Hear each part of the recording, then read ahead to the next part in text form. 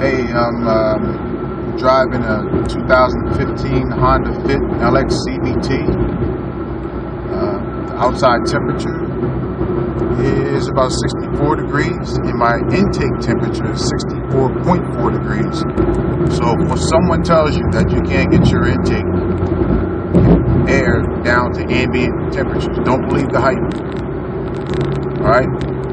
I currently got my cruise control set at 60 miles per hour, and I want to test the acceleration from 60 miles per hour to 80 miles per hour.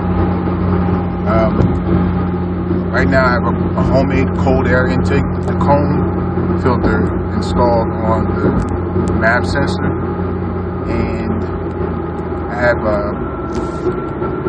an aftermarket exhaust, but still it's not complete. I'm working on that. So again, this is the acceleration test from 60 miles per hour to 80 miles per hour. Here it goes.